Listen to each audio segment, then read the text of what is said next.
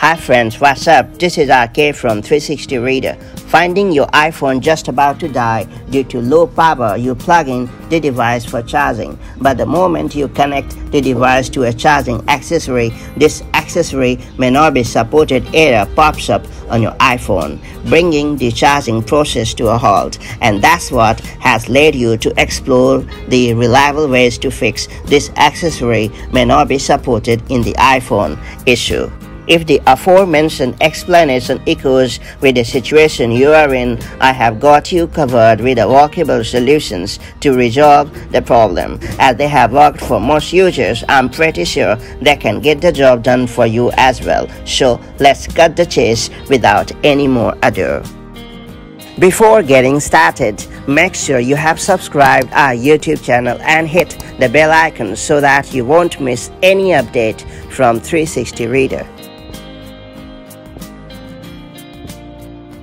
The very first thing that you should do is to clean up the gunk or smudge that may have sneaked inside and may be preventing the charging accessory from making a solid connection. So ensure that the lightning port is clean. You can use compressed air or a toothpick to clean the lightning port of your iPhone. Make sure to do it carefully, ensuring you don't damage the port in trying to get rid of the lint.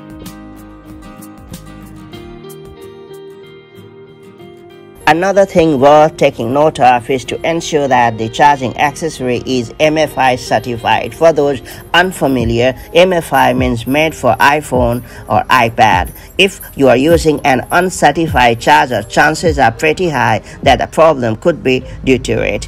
You can get an MFi certified iPhone charger at around $15 to $20 on Amazon or Flipkart or even Walmart. Both in terms of security and efficiency, a certified charger is a better option, so you shouldn't compromise with it. The accessory may not be supported error on the iOS device is also found to appear due to damage to the charging accessory. So you should ensure that the charging cable or the power adapter is in good condition to charge the iPhone.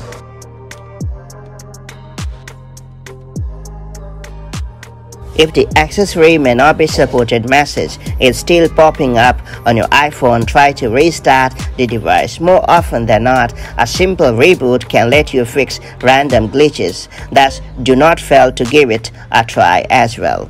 To restart your iPhone 10, 11 or iPhone 12, all you have to do is press and hold either the volume button and the side button. Then you have to drag the power off slider to shut down the device. After that, you have to hold down the side button to restart your device. To restart your iPhone SE to iPhone 8 or earlier, you have to press and hold the sleep wake button and then drag the power off slider to shut down the device. After that, you have to press and hold the sleep wake button to restart the device. If the problem still persists, it might be due to a software bug, and in this scenario, the software update is always the right way to go. With every new update, Apple releases a number of bug fixes and performance enhancements to improve the overall experience of the iPhone. Therefore, head over to the Settings app, then tap on General, then tap on Software Update, then download and install the latest iteration of iOS on your device as usual. That ends our guide about sorting out the accessory may be unsupported error. Hopefully you have got the better of this issue and your iPhone has started to charge as usual. In most cases, this error appears due to an uncertified charger. Therefore, charging the device with an MFi certified charger can fix this issue in most cases.